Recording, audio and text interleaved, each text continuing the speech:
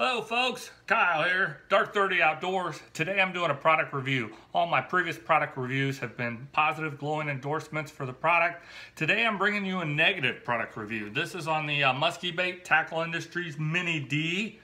Okay, I'm not a fan of this bait. It's listed as a 6-inch bait, but the tail stretch out makes it a 10-inch bait. It's 1 3/4 ounces, and they call that yellow perch. I don't know about that paint job. It seems just a little bit flat. Here's one that contrasts it. It's a little bit deeper and richer. And here's another one. That's a striking contrast colors. I like that paint job. So the paint on this is a little bit flat. Hooks come out of the package nice and sharp. But the biggest problem is this bait doesn't run true. It lays on its side as you're bringing it in and it spins in a circle. And that's no good. For a musky bait that's $15 to $18, you just need it to run true. And this one doesn't. So this is a don't buy.